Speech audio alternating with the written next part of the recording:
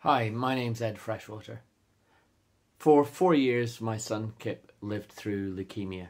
The onset of illness, the diagnosis, the harsh initial treatment, the consolidation phase and the intensification of chemotherapy, the surgery and procedures.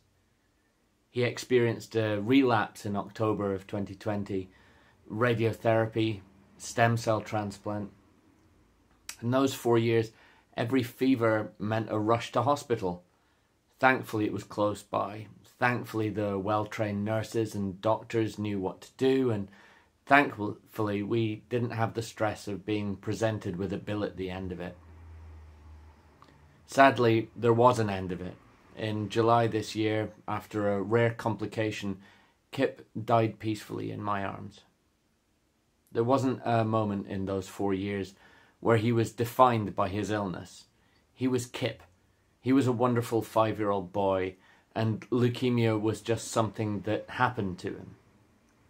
Every hour, every day, we had the joy of his love, his ridiculous sense of humour, his energy, his compassion to others, his boundless curiosity.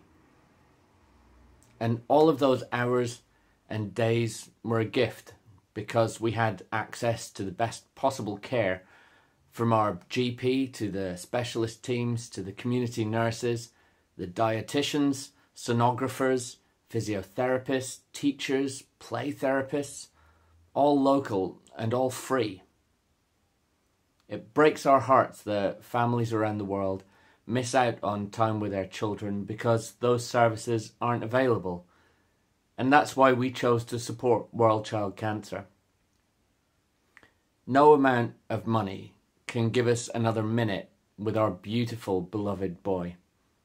But it could provide more time to another child like Kip and another family like ours. Thank you for everything that you do, and a Merry Christmas from all of us at Team Kip.